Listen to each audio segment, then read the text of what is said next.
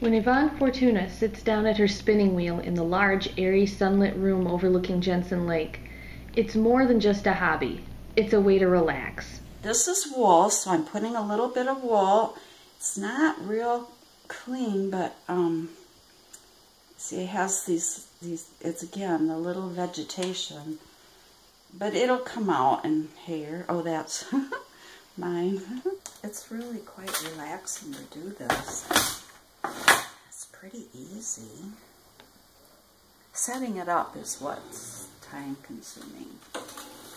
Fortuna, for several years, has enjoyed taking wool fleece and washing it, dyeing it, carding it, spinning it, and weaving it to create articles of clothing for herself and others.